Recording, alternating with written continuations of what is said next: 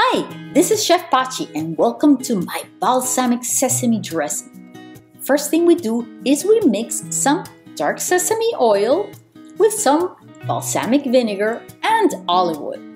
Pinch of salt and pepper, a little bit of maple syrup. You can add a little bit of honey if you want a sweeter version of this dressing. And then some Greek yogurt. We mix this and that's it. We are done. We have an amazing balsamic sesame vinaigrette that is going to keep for weeks refrigerated. And you can use it for many dishes. You can use it for seafood, for pork, for Cornish hens, and for many other foods that you want to upbring and make different and have them be delicious. Remember, with Chef Pachi, delicious diets, sustainable diets. Check out the full recipe on YouTube.